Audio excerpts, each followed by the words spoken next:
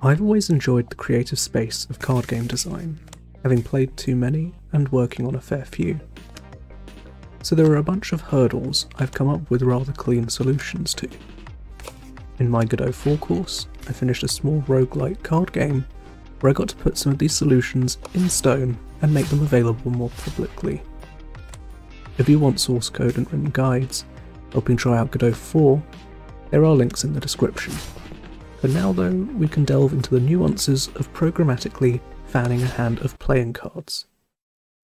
A hand of cards is a fairly complex shape, and like all programming problems, is a task that needs to be broken into its component, easier to tackle steps. The cards are aligned horizontally and have a maximum amount of space they can take up. The cards either raise up in the centre or lower at the edges. It depends on your perspective. Both views are valid. The cards are fanned so they rotate clockwise the further right they go, and counterclockwise the further left they go. Finally, they're stacked on top of each other, so they either get closer to us as they go right, or as they go left. You can choose either, all that really changes is whether the top left or the top right of the card is visible. These four principles are what we need to achieve in code to create a fanned hand of cards. Spreading the cards horizontally to a maximum width, raising the cards in the middle of the hand, rotating the cards more as they get further from the centre, and each card getting closer to the camera in sequence. For following along yourself, you're going to need some cards. I made these in Blender with beveling and smooth shading to round the corners, but this isn't required. You can use a cube mesh with the right dimensions. Typical playing cards are 2.5 by 3.5 inches.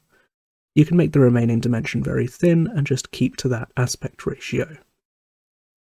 In Godot, we can create a copy of that card scene we made earlier with the instantiate function, then add them as a child of the current node. I'm going to call this node the hand, and rest easy knowing it's where the centre of our hand of cards will be. This has already got a bit messy though, as all of the 5 cards overlap each other at the centre of the hand. To deal with this, we can focus on step 1, spreading the cards horizontally to fill a maximum width. Our hand can have any number of cards between 0 and infinity, but we do have boundaries. The leftmost card can only go a maximum distance to the left, and the rightmost card can only go a maximum distance to the right. The rest of the cards should be evenly spread between those 2 points, so let's assign each card a weighting between 0.0 and 1.0. This weighting is going to give us a position between all the way left at 0.0 and all the way right at 1.0. You can deduce that a weight of 0.5 will be a position in the middle of our hand. For a hand of 5 cards, we will get some numbers that look like this. There is a very tidy function we can use to calculate this ratio. We take the index of the card we want to calculate, and divide it by the total number of cards minus 1.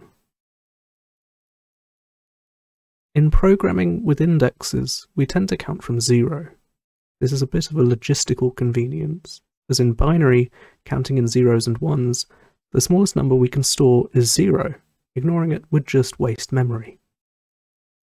We subtract 1 from the total number of cards, as this gives us the index of the last card in our hand.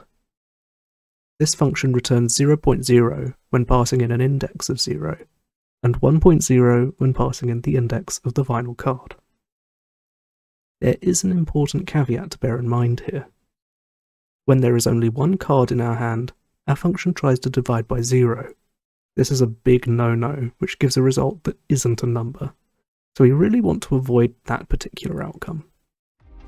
In fact, when we only have 1 card in hand, we want to position it in the middle of our hand by setting the weight to 0.5. Rather than make our function any more complex, we can add a little step at the start that says if we have 1 card in our hand, set the weight to 0.5. Otherwise, fall back on the function we described earlier. This weight we've calculated is a unique value we can use to calculate the positioning information for every card in our hand. But to understand how we're going to generate that positioning information, we need to talk a little bit about curves. A curve, or graph of a function, describes how an input maps onto an output. Say we have a curve. It has an x-axis and a y-axis. The x-axis is the input value for our function. The corresponding y-axis value is our function's output. Each x value maps directly onto a y value. The Godot game engine lets you create Bezier curves graphically in the inspector using a curve resource. We can control these curves to get highly customized output values when the x-coordinate is between 0.0 and 1.0. This makes them pretty ideal for figuring out how to position all the cards in our hand. You can think of this curve as showing what values the cards get on the left side of the hand, the middle of the hand, and on the right side of the hand. We just get a lot of precise control. For our first curve, we want to spread the cards to the left of the hand if they are less than 0.5, and to the right if they are above 0.5. This is a linear relationship, so we can create it with a straight line plotted through 2 points. When x is 0.0, i.e. on the far left of our hand, we should output negative 1.0, and when x is 1.0, i.e. on the far right of our hand, we should output positive 1.0. This happily works out such that when x is 0.5 in the middle, 0.0 is output.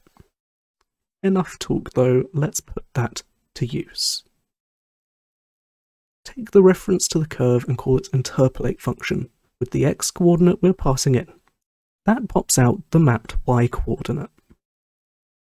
If we shift the x position of the card by that y value, and exaggerate it a bit, you can see the card shift left and right relative to the centre of the hand. You can then fiddle with how much to exaggerate the offset by until you settle on a maximum width for your hand. Now we can focus on shifting the cards up and down as they get further from the centre. We can tackle this problem exactly the same way as we tackled the width. Define a height curve. This remains at 0 in the middle of the hand, but as we approach the edges, yields a result closer to negative 1.0. In code, multiply the result by a directional vector pointing up, and the hand will offset appropriately. If we move the camera around, the problem starts to reveal itself though. The hand needs to be oriented towards the camera. You can update the basis of the cards to use the camera's basis. We can also multiply our offsets by this camera's basis, so the cards shift up on the screen rather than in world space. This basis offset also lets us move each card so they stack on top of each other rather than overlapping. The last thing we need is to rotate the cards to fan them out. Let's think about what value we need to set their rotations to achieve this. With this hand, our leftmost card is about 15 degrees anti-clockwise, transitioning to 15 degrees clockwise on the right. This curve should therefore return a positive value on the left, 0 in the middle, and a negative value on the right. Making this relationship linear looks a bit too uniform to me though. I suggest a curve like this, so there's less rotation in the middle of the hand. My cards handle their rotation within the card script itself. This helps the card handle ignoring its rotation when hovered over and similar tasks like that. And with that up and running, we have a fanned hand of cards, all achieved with highly customizable curves. The card game itself is available in my course's demo on itch, and the course gives you access to source code and written guides for getting up and running in Godot 4. There's links in the description. This was a much more difficult to make and more illustrative video than usual.